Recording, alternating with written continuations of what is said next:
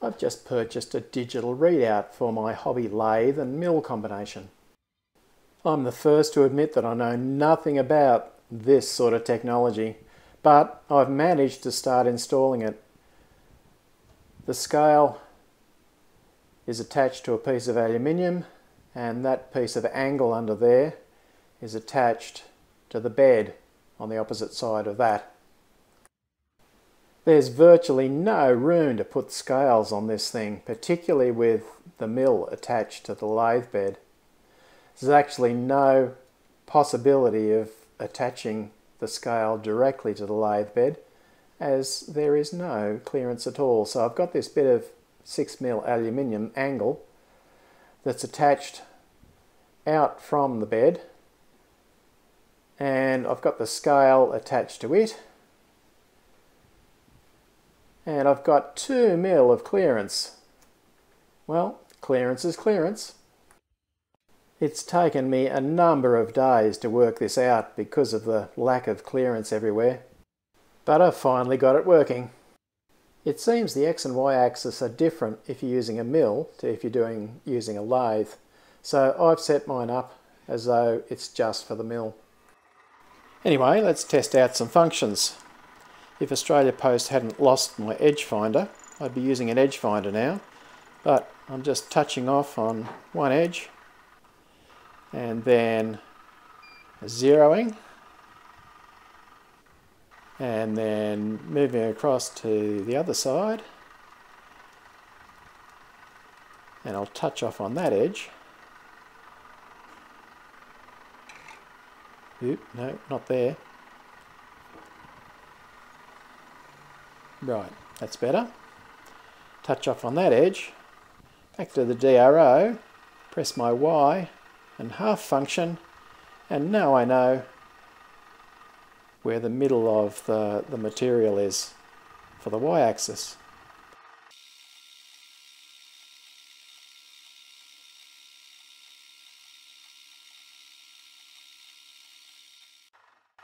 The object of this exercise is to get the centre of the part, so now I'm just touching off on one end of the X-axis.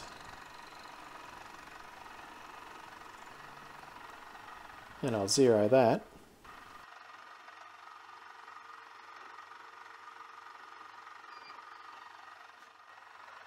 Now I can move across to the other side of the X-axis, touch off on that.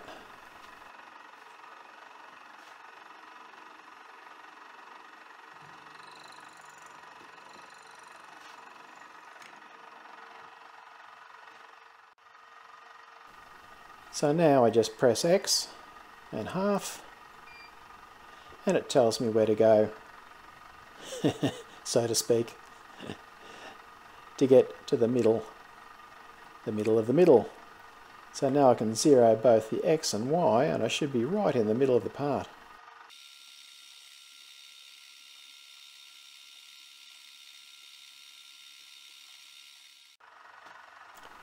I've got an end mill in the mill at the moment, so I'm just going to drill some holes with that end mill. So that's a hole right in the centre of the centre. That seemed to work alright, pretty easy. Next thing I'm going to try is a bolt circle pattern. So I press the bolt circle tool, and the centre is where I am. What diameter do I want? I'll have a 20mm diameter. I'm just pressing enter once I put the number in. 6 holes. Starting angle for 0. Yep, that'll be fine. And the ending angle 300. If I wanted it different, I could type it in. And now it tells me go to the first position. So I move the X-axis by 10. As the carriage is a lot higher geared than the cross slide, it tends to be a little bit difficult getting it right on the 0. But it is possible, just by going tappity tap right at the very end.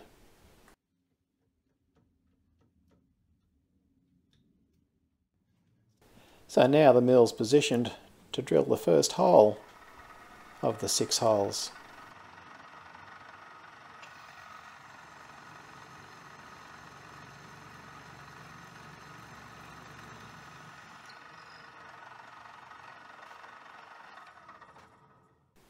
Now that that's done, it's just a simple matter of pressing the down arrow and it says, right, number 2 hole, that's where it is. So again, I just go 0, 0 on both axes, and that will be where the number 2 hole needs to be drilled. This looks like it's fairly easy. And I was so dreading being able to understand the technology.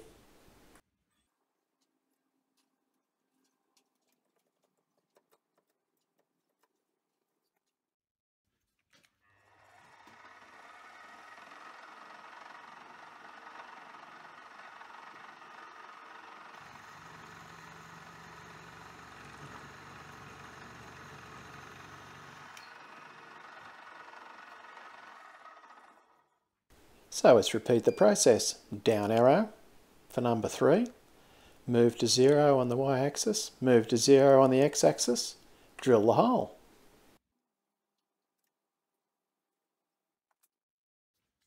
Here's a trick for dummies. Lock the slide before you drill a hole with an end mill, because this 3rd hole, I found out later, did not drill straight. Oh well, I guess that's what testing's all about. So it's just repeat, repeat, repeat, and I'm on to the number 6 hole.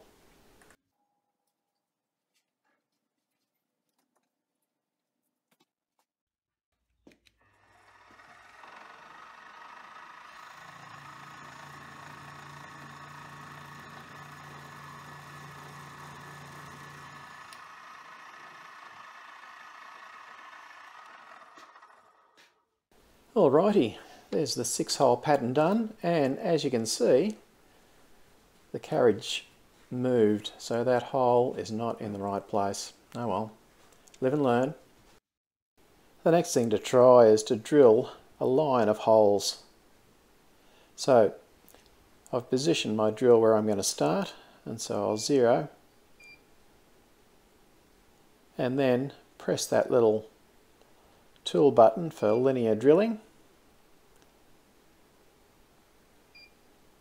and put in the length, and I'm going to make it 35mm long,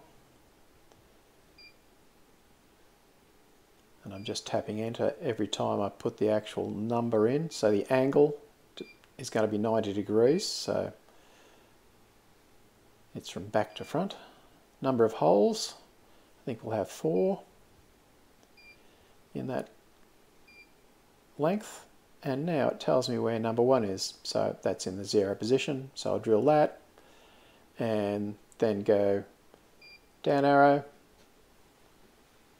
for number 2. It tells me which position to go in for that. This all looks pretty straightforward actually. Just have to 0 every time for every hole. Even a dummy can do it. Amazing.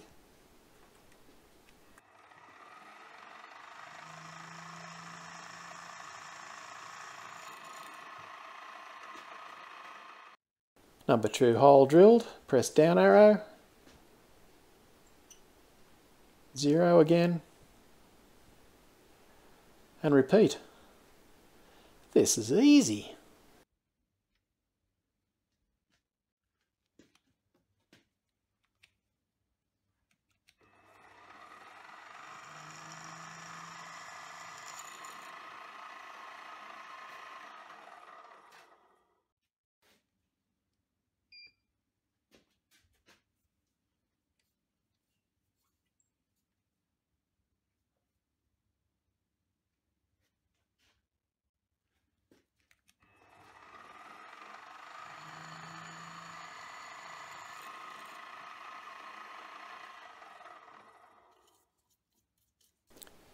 Well, I'm pretty happy with that. That's all pretty straightforward and fairly obvious how to do it. So long as I remember to lock the carriage, Bob should be my uncle.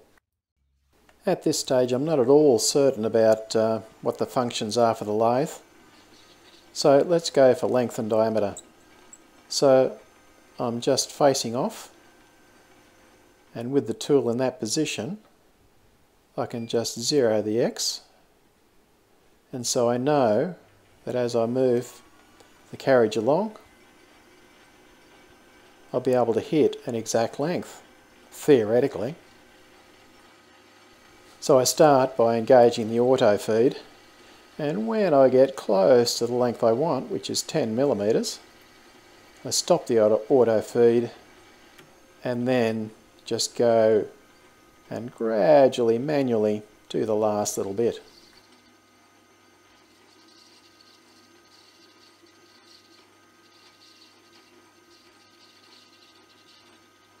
Well, that worked, and it was easy. Right, now to get an accurate measurement of the diameter. And it's 14.65. I want to take 0.65 off the diameter, so I go if I go into calculator and go 0.65 divided by 2 and then go minus, I get minus 325 because that's what I need to take off, and then I can transfer that to the y-axis, and now I can set my depth of cut down to 0.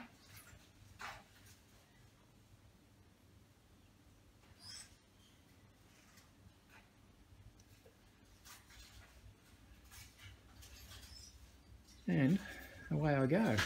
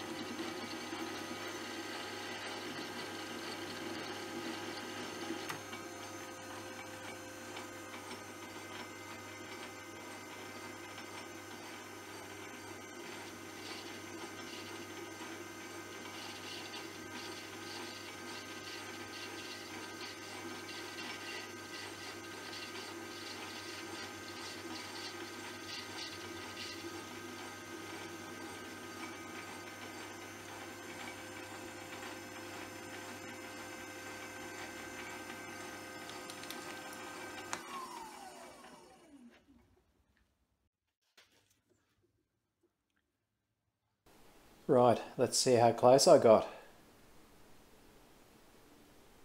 I'm aiming for 14 exactly, and I get close enough to 14 exactly. Well, that's a win. So now it's time for the first project. I'm going to attempt to make some parallel pliers, and I've drawn everything with a 0 point to start with. So once I set that point on the DRO, I should just be able to navigate to all the other points that I need to drill and mill, etc. Using the DRO looks to be pretty easy. Installing it, not so much, particularly on my little lathe mill combo. But after a number of days of farting around, I finally did manage to install it. So now I'm looking forward to a more precise building experience in the future.